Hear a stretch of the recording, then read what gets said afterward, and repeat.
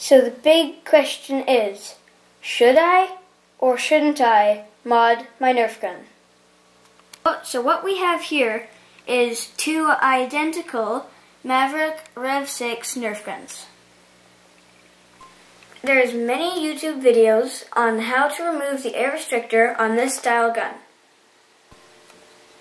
So one of these Nerf guns is modified and the other is not. For this comparison, we're going to be having a sound test, a chronograph test, and a distance test. Unmodified, modified.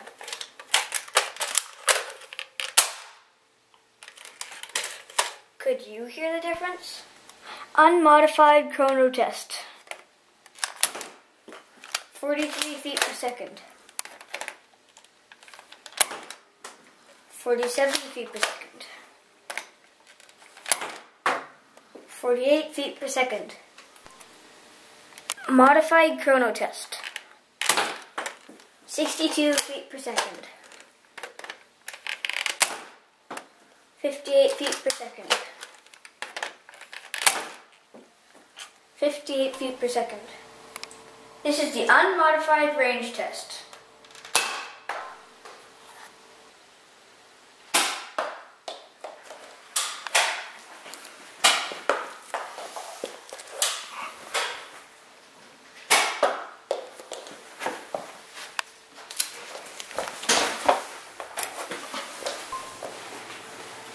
Now, let's try the modified gun.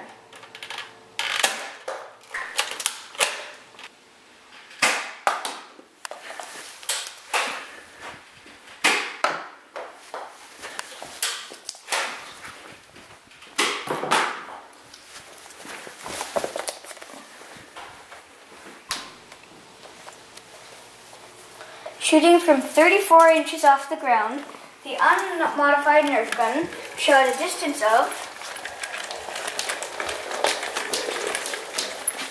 2 at 15 feet and 1 at 19 feet. Shooting from the same height, the modified gun shot a distance of 2 at 21 feet and 1 at 25 feet. Here are the test results. In the sound test, the modified gun had a louder, stronger sound. In the chrono test, the unmodified gun averaged 46 feet per second, while the modified gun averaged 59 feet per second. That's a 13 feet per second gain, which equals 30% faster.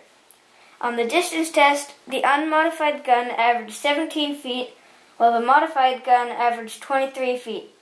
That's a 6-foot gain, which equals 35% farther.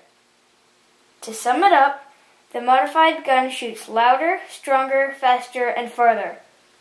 So, that's our test to answer the question, should I mod my Nerf gun?